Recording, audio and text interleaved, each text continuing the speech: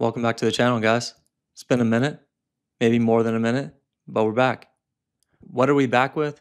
We're back with a series on microservices on AWS using ECS, Elastic Container Service, Service Connect. This is going to be a very in-depth video series covering exactly how to deploy microservices on AWS. We see on the left with a simple diagram, we have our user. We're going to have our entry point being the application load balancer to our Elastic Container Services running on ECS, because our ECS services are going to be in private subnets. So traffic's going to come to the application load balancer and it's going to go to our ECS services. The entry point for our microservices architecture is going to be Service 1, Elastic Container Service 1, and it's going to access the routes from Service 2, simulating a microservices architecture. Okay, so before we get started though, real quick, you help to support the channel a lot of ways.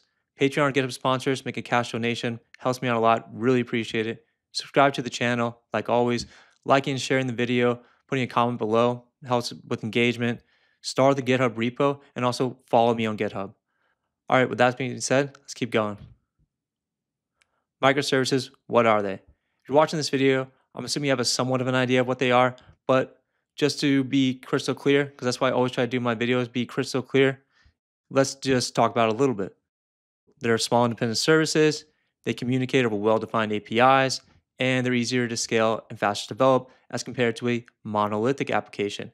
A monolithic application with 20 different functionalities built into it is much harder to deploy a new functionality to it because it may introduce breaking changes to the other 19 services because it's a monolithic architecture. They're all interconnected.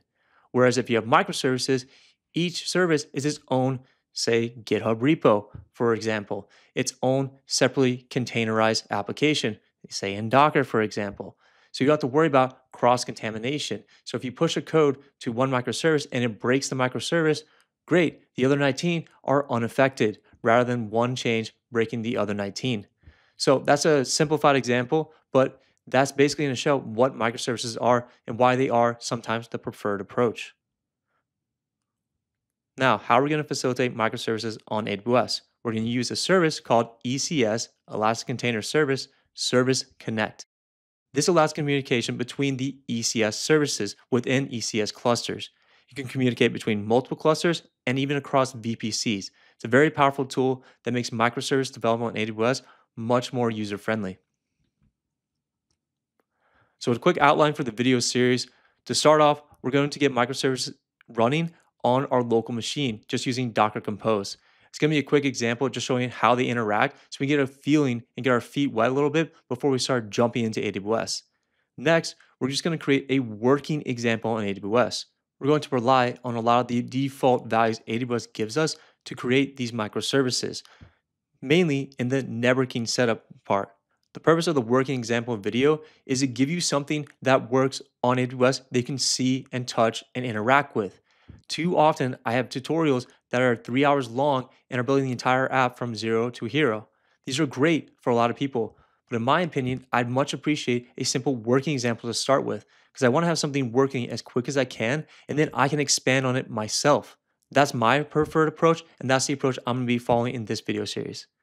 Right after that, we're going to create a production-ready example of microservices on AWS, specifically creating the networking components, putting our ECS services in private subnets, having the application load balancer, etc. We'll see that in that video.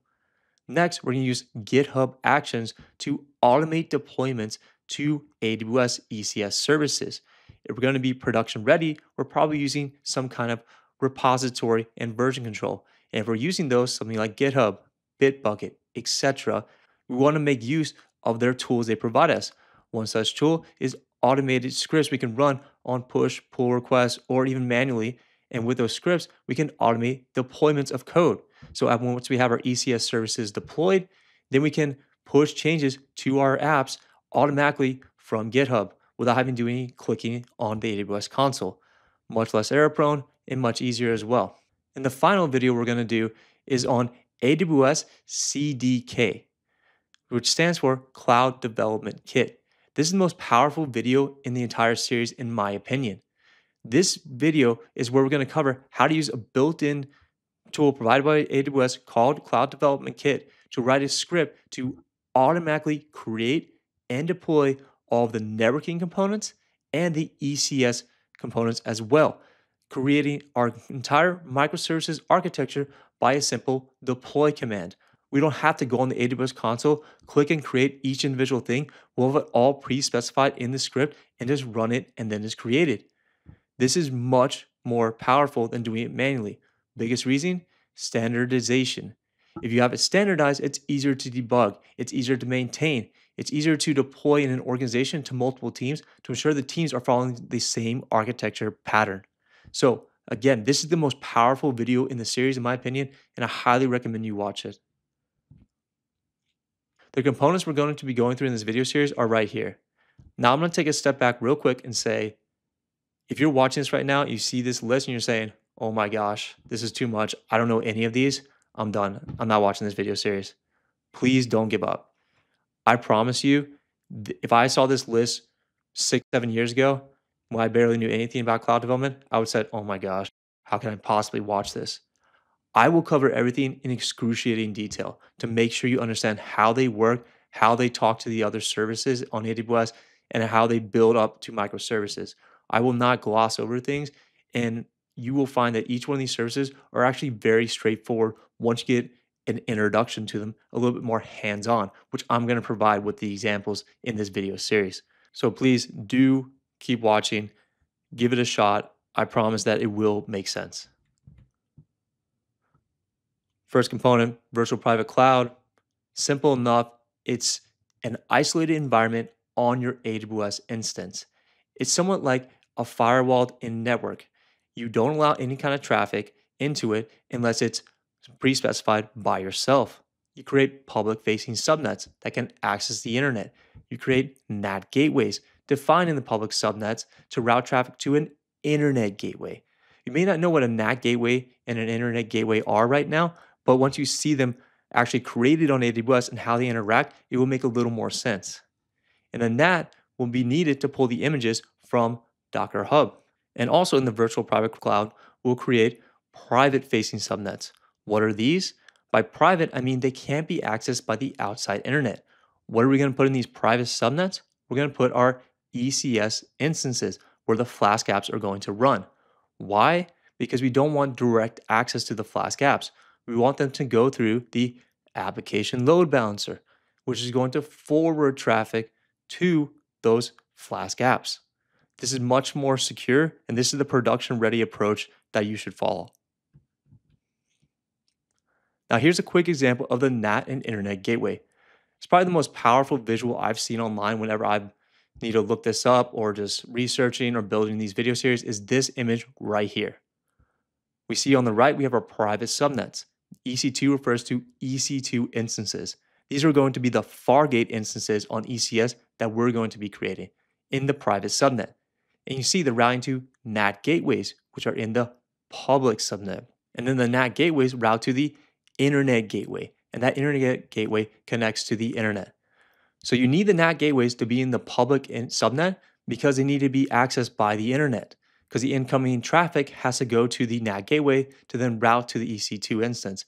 If the NAT gateway was in the private subnet, it can never receive traffic from the outside. That's why you put them in the public subnet. The internet gateway is basically just the gatekeeper right there at the edge of the VPC that allows incoming traffic in and routes to those NAT gateways. So you could have multiple NAT gateways behind, but you have a single internet gateway as an entry point to the entire VPC, virtual private cloud. Elastic Container Registry. This is where we're going to store our Docker images.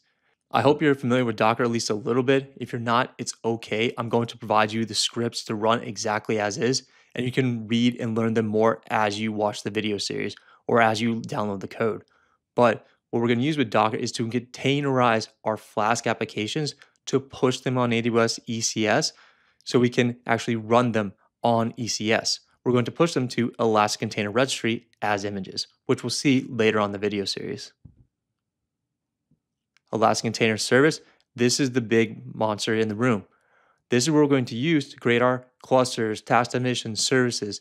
This is where we deploy and manage and scale containerized apps on AWS. We're going to be using Fargate specifically here. You have the option of EC2, but I'm not doing EC2, I'm doing Fargate because I'm not an infrastructure engineer.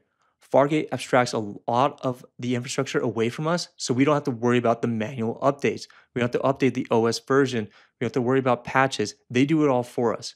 I'm a developer, and I'm going to pick the developer-centric tool almost every time. So that's what we're going to do Fargate in this video series. I mentioned ECS just earlier.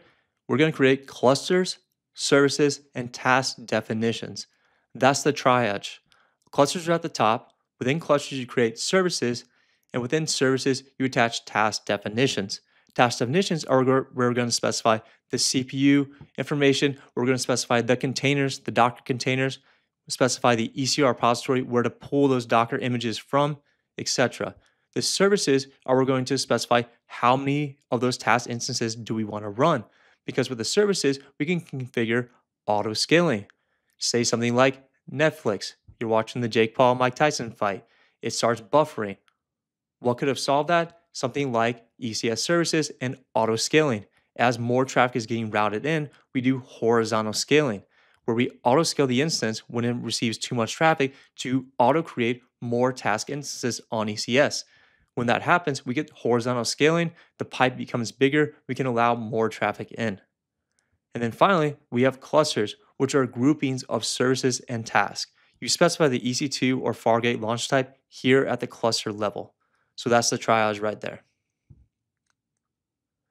Next, we have Cloud Map. This is something like a mesh. This is what allows the ECS services on AWS to communicate with each other. You pick a specific name for your Cloud Map instance called a namespace.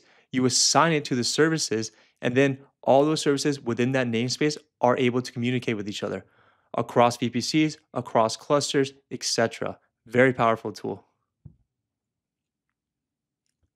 We also have the application load balancer. Remember on the previous graphic, we had the internet gateway taking traffic in? Well, the application load balancer is going to be that entry point. It's going to provide a DNS host name, which you can think of something like google.com. That's the DNS host name. You don't actually see the public IP of Google. You don't type that into your browser, you type google.com. It's going to give us our own DNS host name that we can resolve in the browser. That's what we're going to use to access our application once we're done with the production ready video. Now, real quick here, I don't go as far to create a Route 53 domain name. I don't do that. You can do that if you want.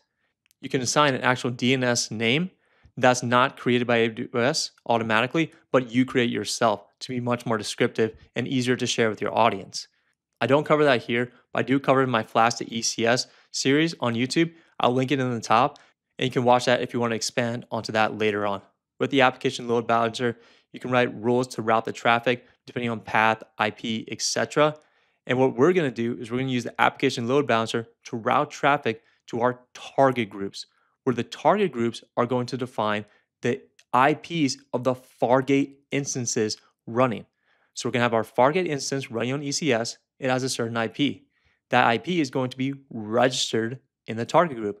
And the application load balancer is going to take incoming traffic and send it to the target group and have that registered target receive the traffic, which is going to be our Fargate instance, and return our route.